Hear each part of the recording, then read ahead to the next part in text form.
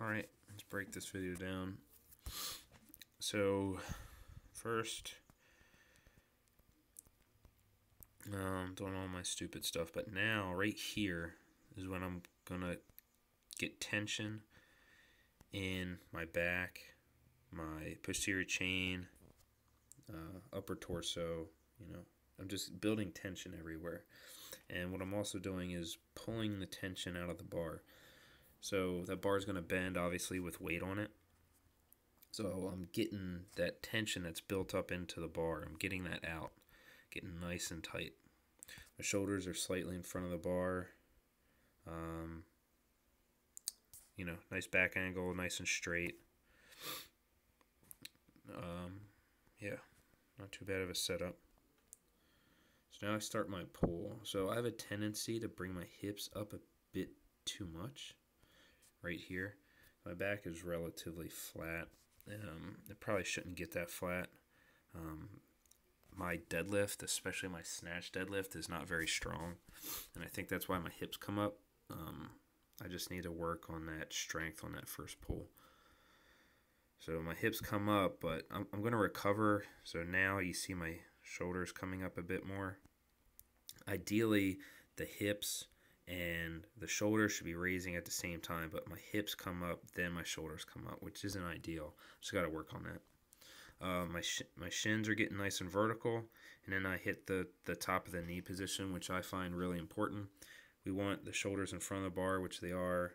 You want a nice back angle. It's pretty good. You don't want the back super flat. You don't want to be too far in front. So I have a slight bend in my knees.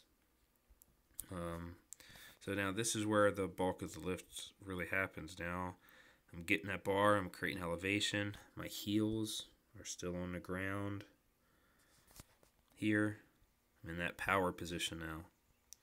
And now I start getting fully extended. I get into that fully,